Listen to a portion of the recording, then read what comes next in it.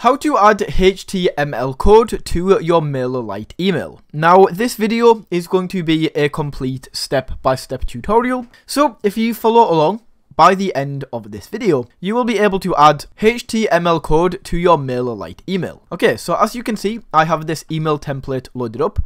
And to actually add in this HTML code, all you need to do, guys, is come over to this menu on the left-hand side. And from this block area at the top where we can choose, just go down and click into Special.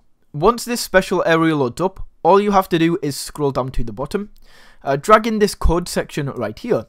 And as it says, your HTML code goes here. So on the right hand side, if we click into this, we can enter in the HTML code. So you want to go ahead and grab this. I'm just going to grab some right now. Now, this is one of my favorite websites for being able to add in code. So if I just go through and I'll just grab my piece of code right here. And then all you need to do is once you have your HTML code, just paste this into here.